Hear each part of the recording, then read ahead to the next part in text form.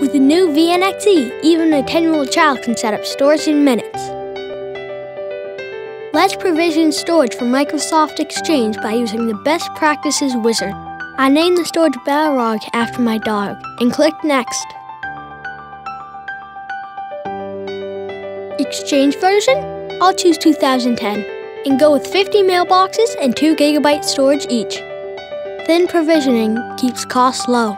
VNXe will now automatically discover and map the Exchange host. In Configure Host Access, I choose Virtual Disks. From what I hear, protecting Exchange is important, so I create some snapshots. I access Best Practices and the page configured protection storage size. Here's the summary of the selection. The new storage is now available from Microsoft. Click Storage Done. Simplicity is the final achievement.